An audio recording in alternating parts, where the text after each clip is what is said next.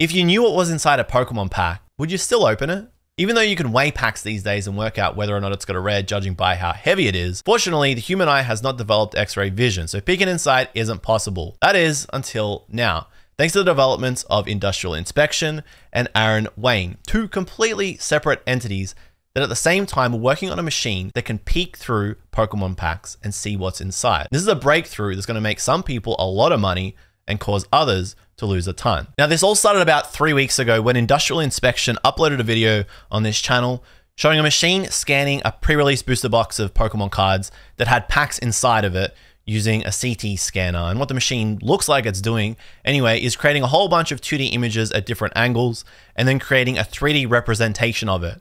Now, I don't know how we went from the 2D images to there. Incredible technology, but it looks plausible. It looks believable.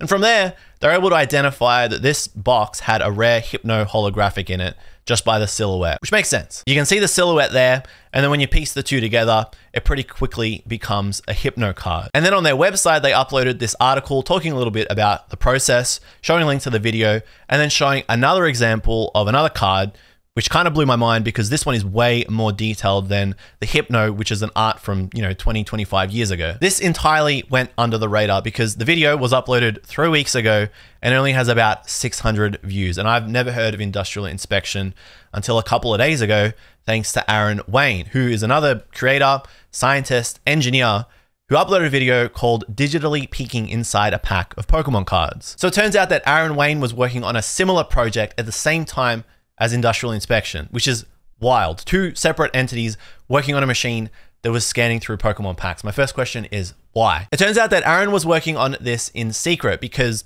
I guess the technology is kind of dangerous and does have implications for the Pokemon card collecting space. But once Aaron saw that Industrial Inspection were working on this at the same time, he figured he would also show his process and share this video online, whether or not it was dangerous. The process sounds really simple, but in reality is pretty complex. Basically, the CT scanner takes a whole bunch of 2D images of a rotating object and then creates a 3D representation of it. And then somewhere between that, and this is where it gets complex, using software or whatever method Aaron and Industrial Inspection have developed, they're then able to see the physical representation of the cards inside, even though there are multiple cards before and after the card that we're trying to find, which is the holographic. Aaron Wayne, as far as I can see, is just a hobbyist. He's a scientist, he's an engineer, and he has an interest in Pokemon cards. If you check out his video, and you should on his channel, he talks a lot about his process. So you can see that this is clearly a passion project for him. But basically, he saw a CT scanner for sale online locally for about 1,500 USD.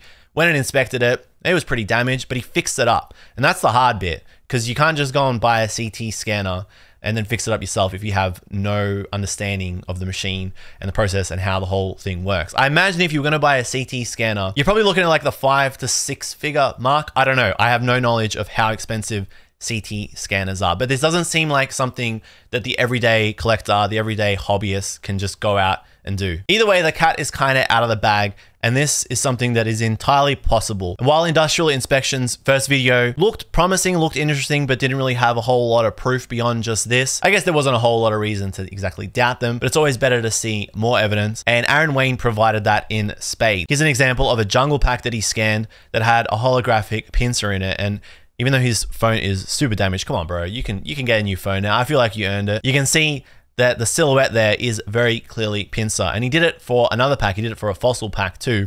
This one was a little bit harder to discern, but you can see that that's the spikes of Gengar. This is the craziest photo though. And I think this is why so many Pokemon card collectors are really divided at the moment. If you go and have a look at Aaron Wayne's video, you'll see in the comment section that a lot of people are saying this is incredible. This is brilliant. The technology is amazing. You've done something so cool. And then you've got a lot of people saying that this is going to ruin the hobby. It's like Pandora's box has been opened. Collecting as we know it is basically done and dusted, which I think is a little bit of a knee-jerk reaction, but you can kind of see why this is concerning for some people. I guess you've always been able to weigh packs. So if you didn't know that, you can weigh a pack, and the heavier it is, the more likely it is to have a holo. And at certain weights, it's guaranteed basically, especially for the older stuff. So now that you can see through a pack, the sanctity of sealed packs, and there is a big market, there is a big space. A bunch of collectors like to collect just sealed loose packs. The sanctity of sealed collecting is basically ruined. One of the crazier breakthroughs here though is the fact that industrial inspection scanned an entire box, not a booster box, but a box that then had packs inside of it, and then we're able to see the cards inside the packs. That's multiple layers that they've gone through, which suggests that they're probably able to do this for booster boxes as well. And I think that's absolutely wild. Having said all that though, and this is where you're probably gonna think I'm the crazy one, I don't think this is the hobby is dead moment like a lot of the comments on these videos are claiming. Investing in Pokemon cards is a very contentious topic, especially online. And I feel like I know that more than anybody. I've had my fair share of interactions with Pokemon card investors on this channel, but my stance remains the same. I feel like Pokemon booster boxes and Pokemon cards as an investment are highly, highly speculative and very, very risky by nature. Not just because you're kind of hedging your bets and gambling on the popularity of Pokemon or the volume of product out there, whether the Pokemon company will reprint them.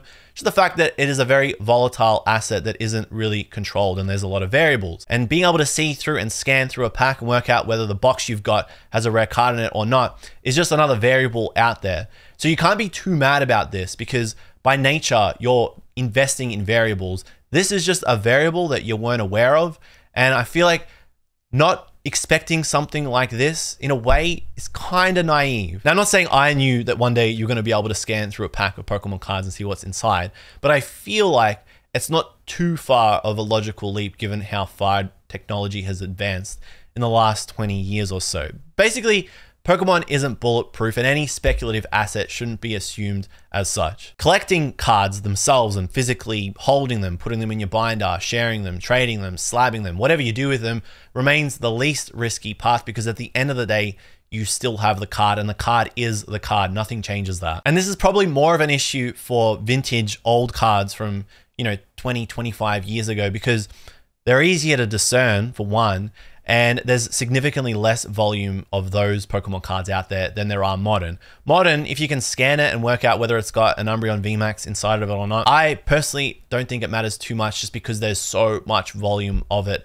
out there. It'll impact things a little bit, but it's a bit of a drop in the ocean. It's just another thing that makes investing in modern so risky and, in my opinion, silly. I'm also not too sure how easy it's going to be to scan and see through modern packs because the texture and the detail on modern Pokemon cards is way, way, way more intense than old vintage cards, which are relatively flat and just have the printed image and then the holographic around it. So I don't think it's going to impact modern too much, but as the technology develops, and we've seen it get to this point, so it's natural to assume it is going to develop further and get more powerful. Then as we get to that point, yeah, we'll probably see things change a little bit. This is probably the coolest part of the work that Aaron did, in my opinion anyway. His tech has developed to this point where you're actually able to measure the distances on the card, which means you should be able to pre-grade the card through the pack and know whether it's worth opening the pack or not. Because the pack you've got could have the rarest card from that set. Maybe it's the Gengar from Fossil, or maybe it's the Charizard from base set.